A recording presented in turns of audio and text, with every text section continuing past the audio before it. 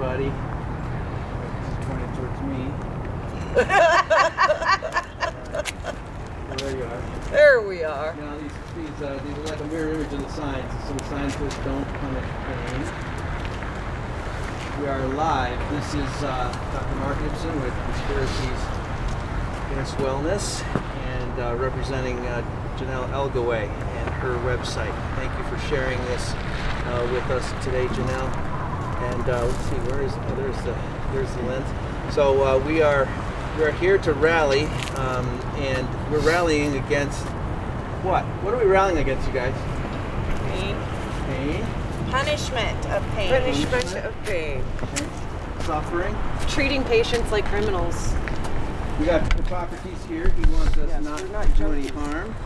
So that's him over there. Do no harm, says Hippocrates.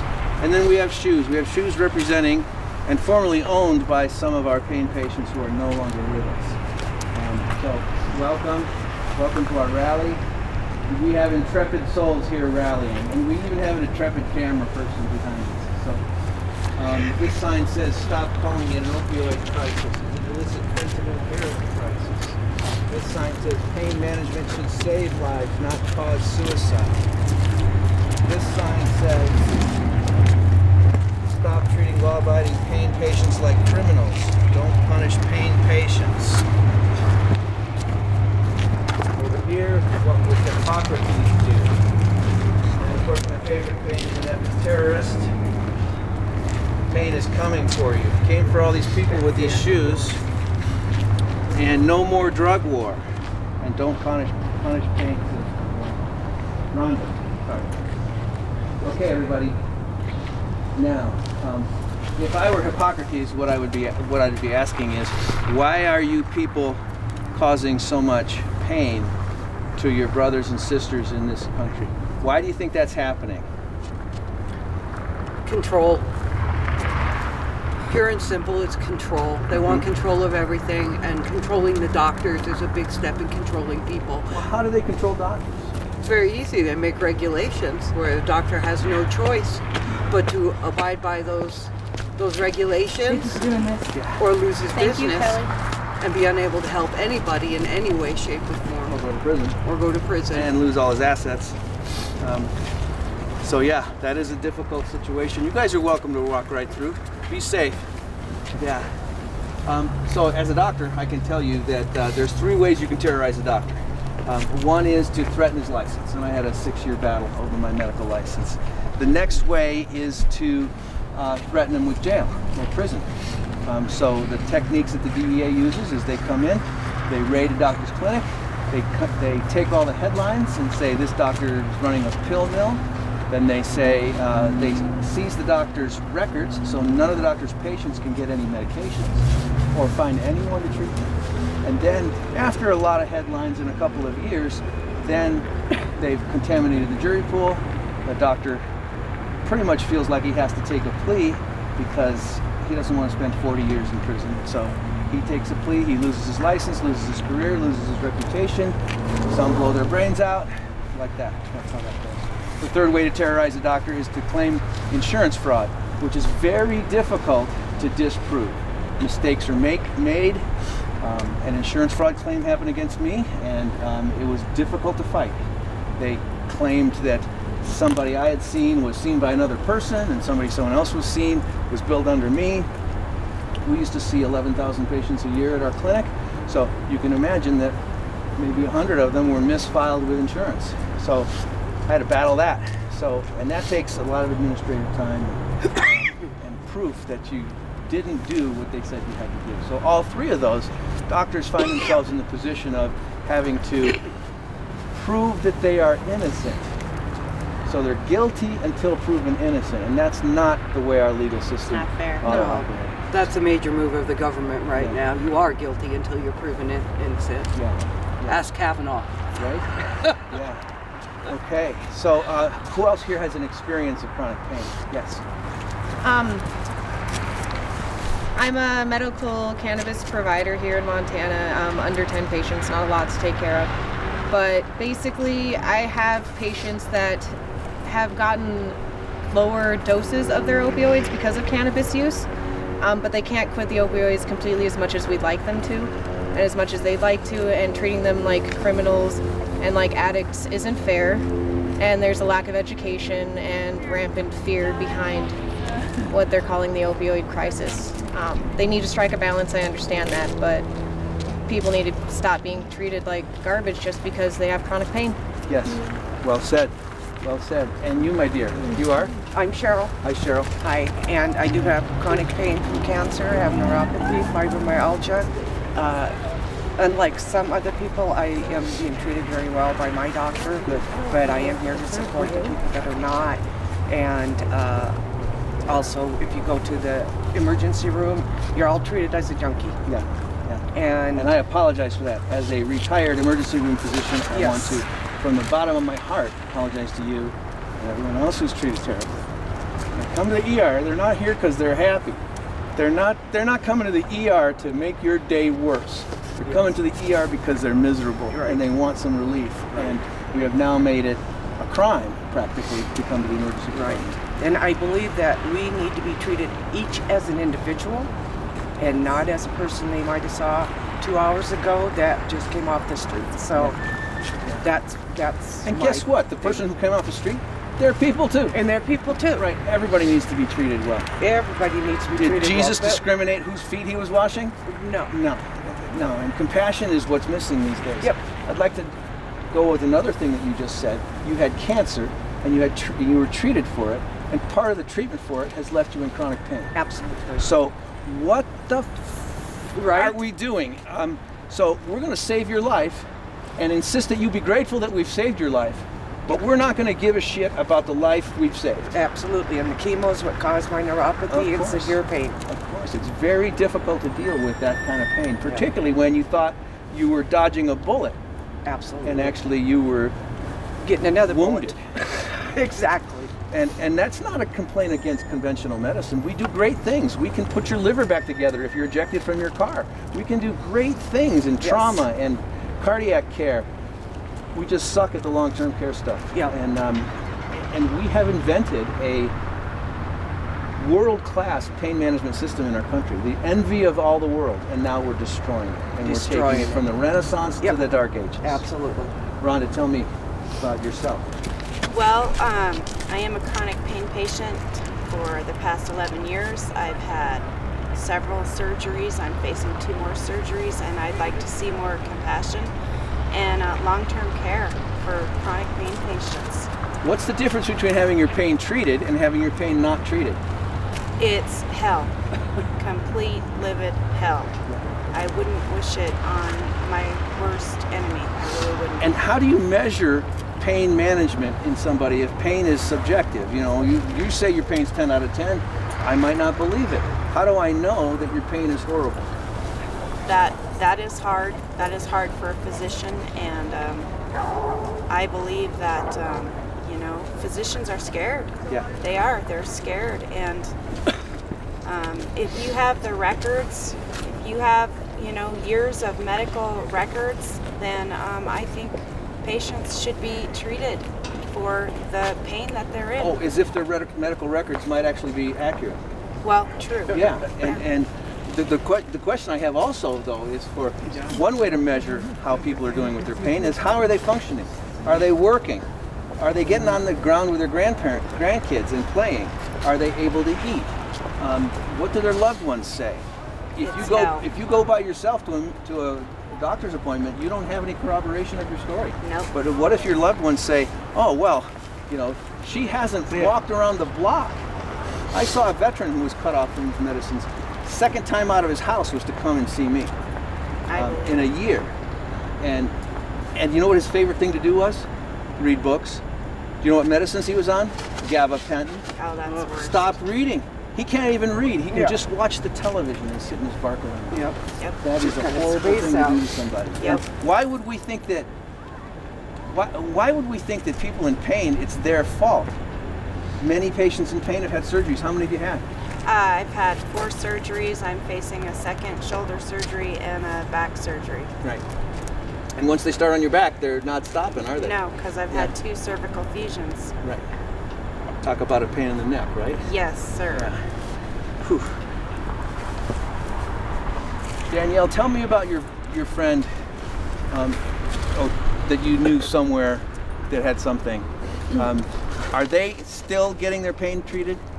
They are, but when they run out of pain medication, they have to be hospitalized because there's pharmacies are not allowed to carry the amount of medications that they need to. Yeah. And they live in such a small community that when they run out, they're out, and that means then she has to be hospitalized.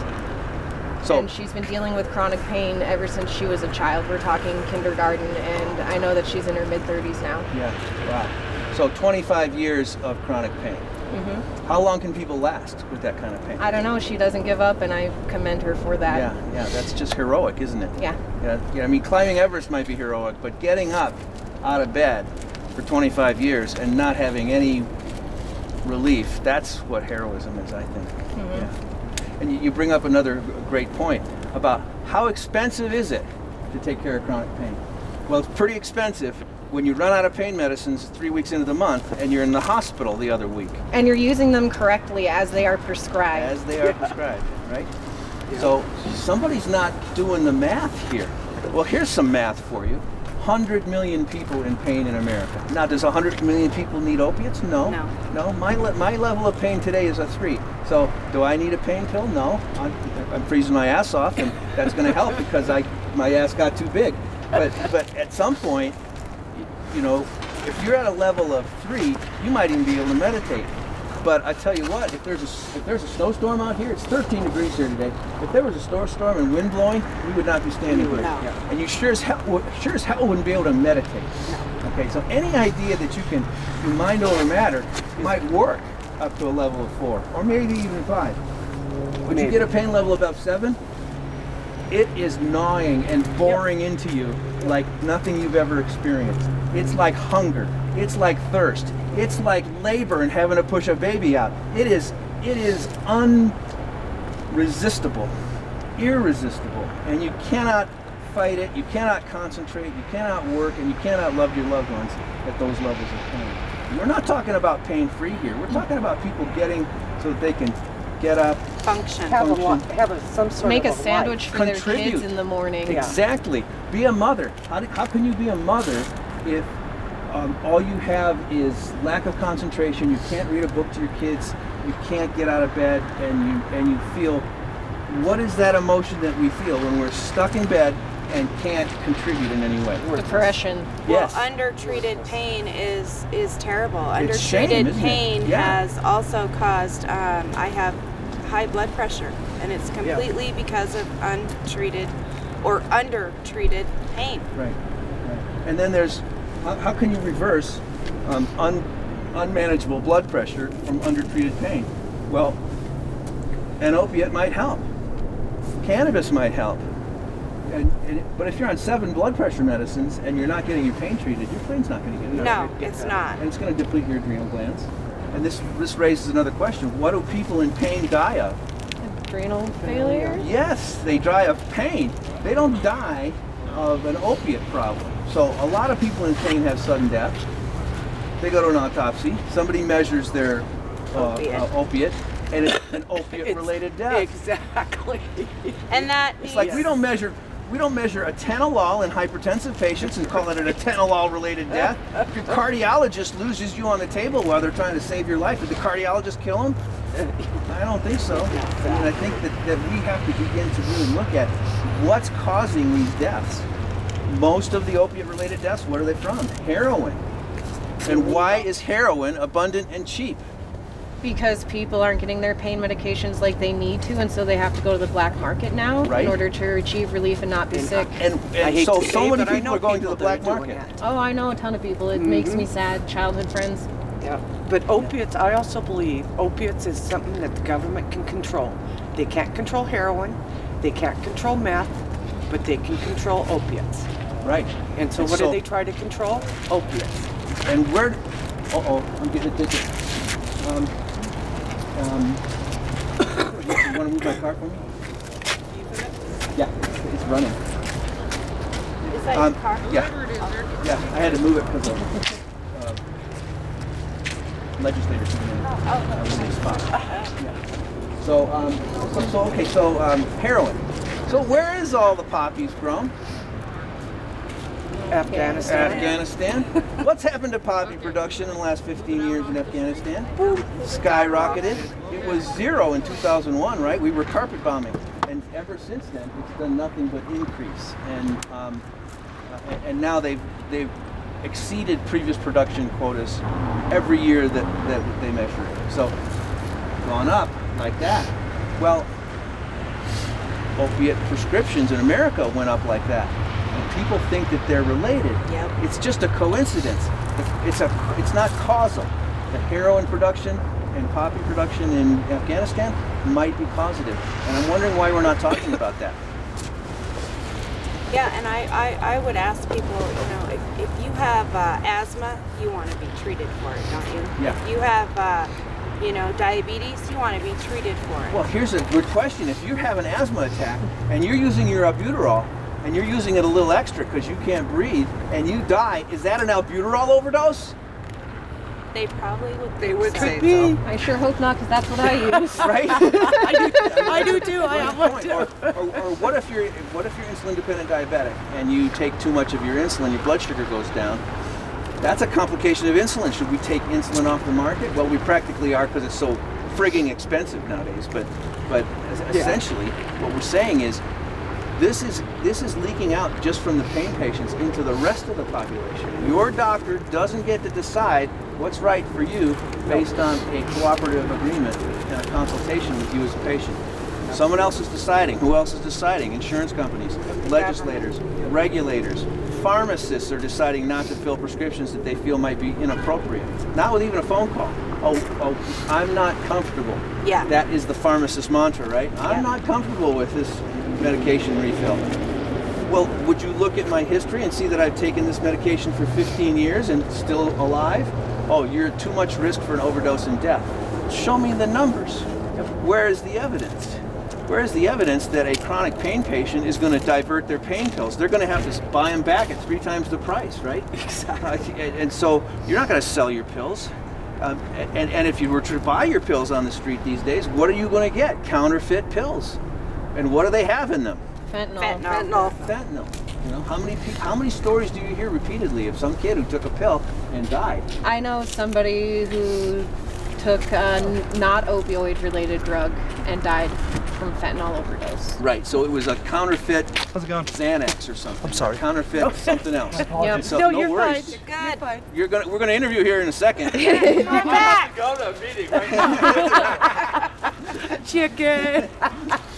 Yeah, so you take someone else's pill and you don't know what's in it. That's why we regulate them. That's why we get pills at pharmacies, so that we have a certain amount of trust in the products that are manufactured in our country, that they are what they say they're going to be. And if they're not, all hell breaks loose. Well, all hell is breaking loose because people are buying pills on a black market that is going to supply something to somebody that wants them. It's going to fulfill demand. The demand for those pills has skyrocketed. Yep. And who do you want managing your pain? Your doctor? Or Sam down there in the My corner? doctor. You know? Some guy on a cash basis. I want them And no to, community safe. Doesn't matter how big or how small. No community is safe. They need to get out of the doctor's office. Get the who out of the doctor's office? Get the government, get the DEA, the CDC, get them out of my doctor's office. Yeah, what happened with the CDC?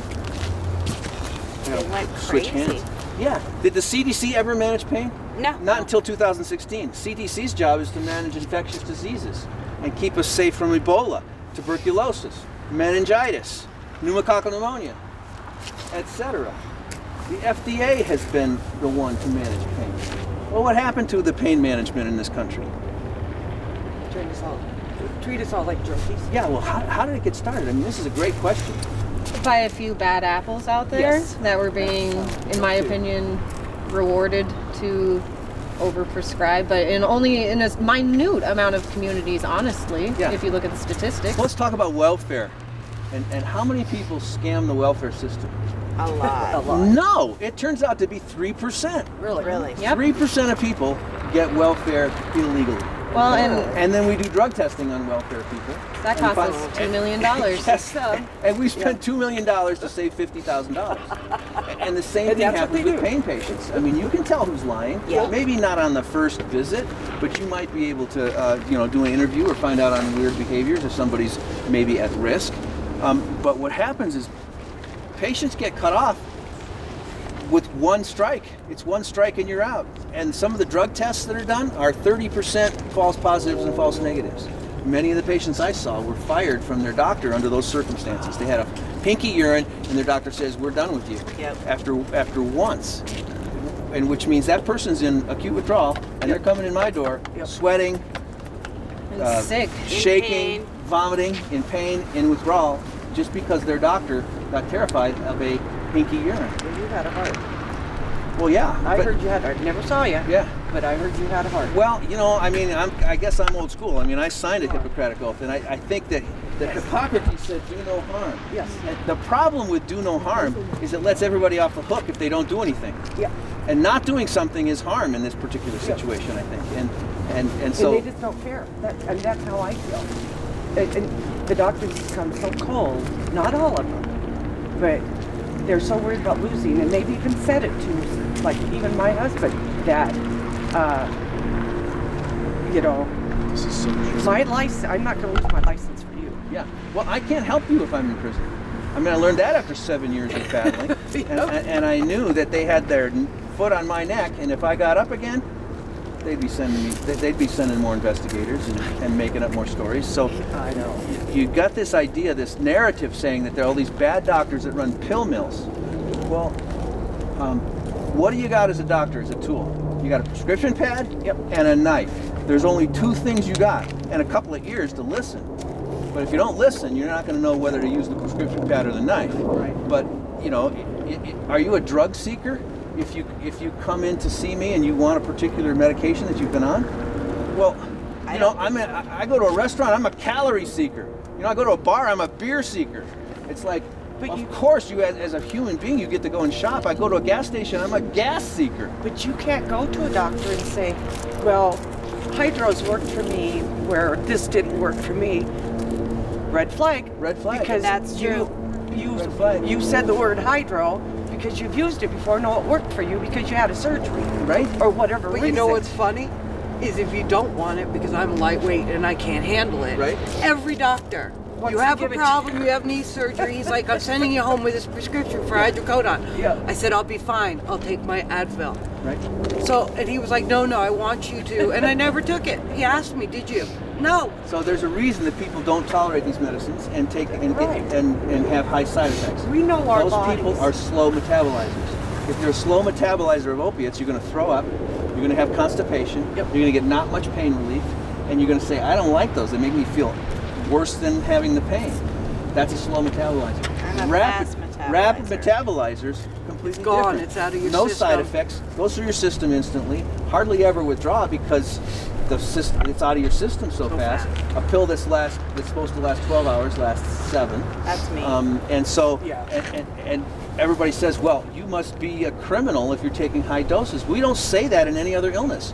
We don't say that in diabetes. You need 70 units of insulin and you need 10, and you must be bad. No insulin for you.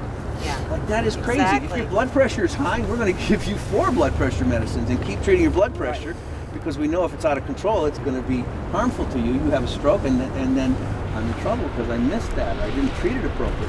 And it's sad because with the severe pain that I have, my doctor, and I won't say name, he would have upped me. Yes. But he said, but I can't. Right. But I can't. Because he doesn't want to get in trouble. Well, Yeah. It's an There's unwritten world, us. isn't it? There's right. Yep. It's a fear. It's false evidence appearing real. So in my case, I can't say that anymore because I think there is evidence that your doctor will be locked up or go away. You're right. And not only that, you've got a doctor who's treating your pain, and that is so great. But you are one car crash away from losing that. You know it, and I fear it every day. And he goes away or something happens. Uh-huh. And does his partner treat your pain? No way. Could be different. Doesn't matter if he trusted you. A trust thing between a patient and a doctor is a thing that evolves over time. And, Yep. and so your next doctor won't treat that. I know, and that's what scares me. Yeah. Scares the hell out of me. So how do you manage that? What's your plan this is sort of like making, you know, buying life insurance. You know, what's your plan for losing access? I mean, most people are struggling; they've already lost their access. But it seems to me, if you're operating in this system of scarcity, you're going to hoard. Okay, you're going to put stuff away. You're going to have a week's supply, a 2 week supply, that sort of thing. And people are saying, well, that's, you know, that's, you're not taking your medicines as prescribed. Well, they are as needed. And if you don't need them, you can park them and keep them under lock and key and use something else for you. But a week still isn't nothing. Right? A week is nothing. It's nothing. Just gives you another week of what? To worry about it again and again and again and again. Yeah. That's why pain's an effing terrorist. Because did you notice ever, you see movies or even interviews on the radio, people are being terrorized, you're chained to a wall, and they're torturing you, right? So they go take a cigarette break. Is your terror over? Hell no, you know they're coming back. You know they're coming back. So the terror is this anticipation, this concern that I'm going to be treated terribly at one point because everyone else has been, even if you're lucky enough to be treated appropriately. Yep. Okay.